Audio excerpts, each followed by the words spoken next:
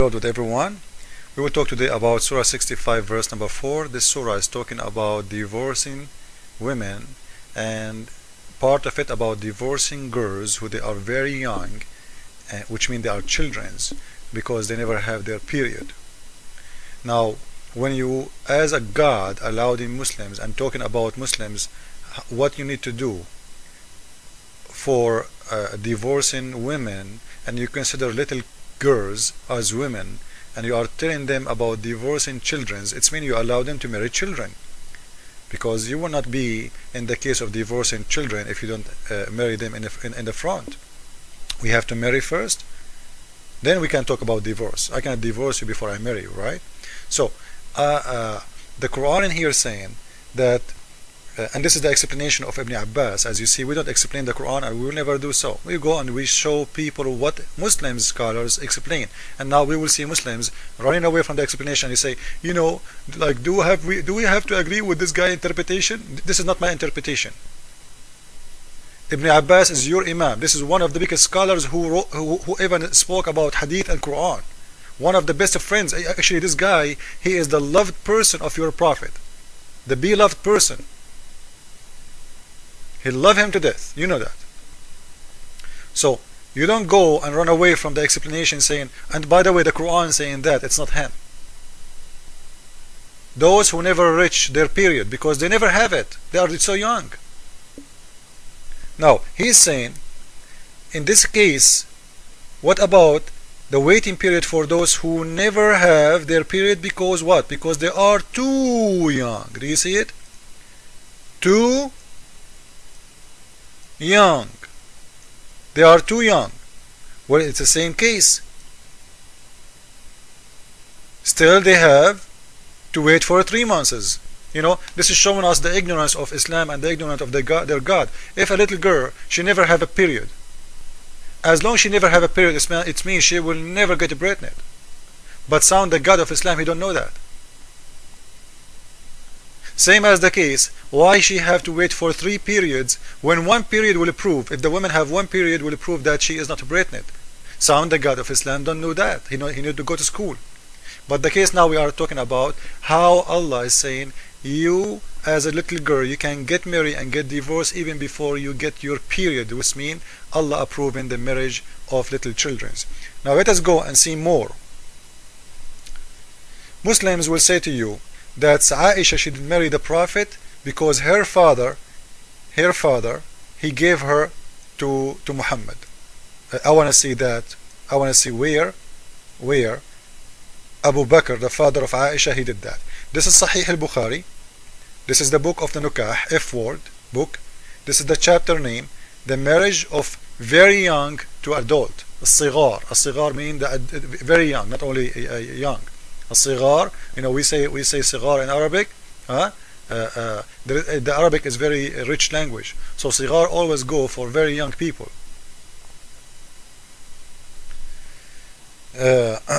Like in English there is a child, there is youth, etc. So النبي صلى الله عليه وسلم خطب عائشة. The Prophet came to ask for Aisha, to engage to her, to marry her. Abu Bakr, he said to him, what he said, إنما أنا أخوك. Man, I am your brother. Abu Bakr is surprising, and you know, he's like, he don't want to do it. He's trying to avoid this. This guy is 54 years old, she is 6 years old girl, and he want to have sex with her. He said to him, but I am your brother. What Muhammad he said, you are my brother in the deen, in the religion of Allah. You are my brother in the religion of Allah only, not in reality. By the deen and by the book. You are my brother by Allah and by his book only. And hiya li halal, she is mine, don't try. Wa hiya li halal, and she is not forbidden for me, she is mine. So you will see from this hadith that Muhammad is forcing this guy to give him his daughter, not as Muslims will tell you, oh, their parents, they gave her to, you know, no one will give his little kid as a gift. What a gift? She's not a goat. You don't give your daughter, a 6 years old girl, you know, to someone. She is a goat.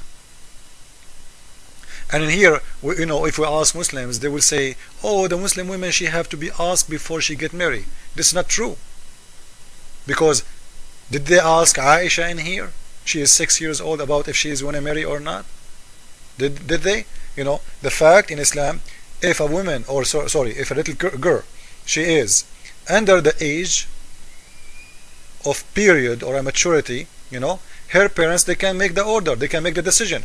This is an ask an imam org. This is the fatwa. Fatwa number 12696 12796 from Pakistan, Wednesday, September 29, 2004. This is your Islamic website. What is the minimum age of women to get married? He is answering. If the girl, she has attended adult, a period of time, she can, it's needed to ask her to marry from the man of her choice.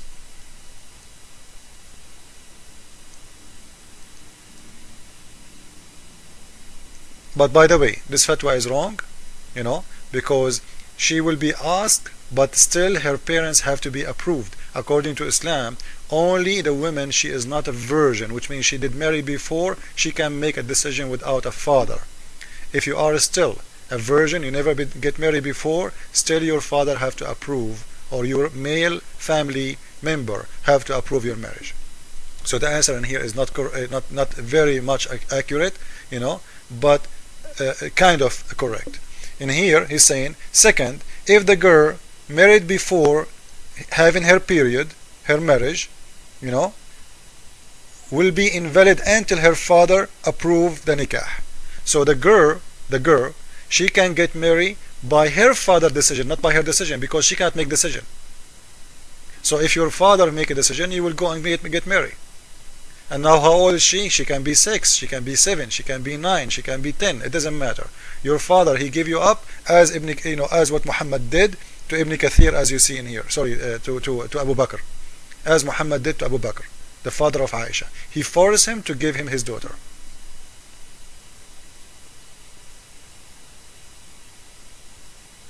This is a fatwa. This is a fatwa about having sex with the children. This is a fatwa. This is the imam, and this is coming from the consulting of imams and the scholars of Saudi Arabia.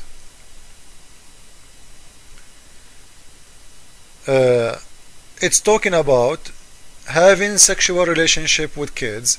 They are saying the Prophet, he used to put his private part between the legs of Aisha when she was at the age of 6, and because she was so young and she's small, she's little, ولا يستطيع أن يجامعها لصغر سنها، لذلك كان الرسول صلى الله عليه وسلم يضع إربه بين فخذيها. This is why he used to put his private part and molest her between her legs until he is satisfied, and he do it lightly and softly. Man, very soft man, lovely. And he's saying, and this is because the Prophet, he have control of his private part, not like the others. What kind of man he have control if he is doing that to a little girl? If you have a control, don't do it. If you have a control of your body, if you don't want to be horny like crazy, and if you have a control really, why you are doing that to a little kid? So that Muslims, they say the Prophet, he have control, but I don't see control. I see this guy, he want to have sex even with children's. So I want to ask Muslims again, this is the explanation of the verse, and by the way, you don't have to go by this explanation. All of them agree. You can go to a Jalalain. You see, this is your website. A Jalalain saying the same.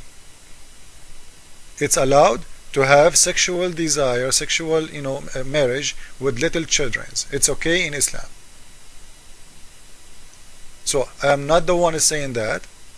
It is your religion, it's your God, it's it's your interpretation, and Muslims cannot come to me and say, oh, it's not me, it's not you, you cannot decision for us, we have to go by the scholar. This is your scholar, you see it, because they are young.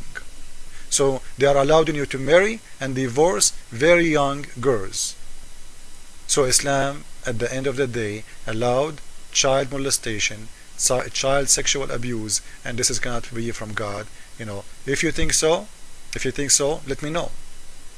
And by the way, maybe somebody will say to me, hey, did you hear about those priests who was doing child molestation?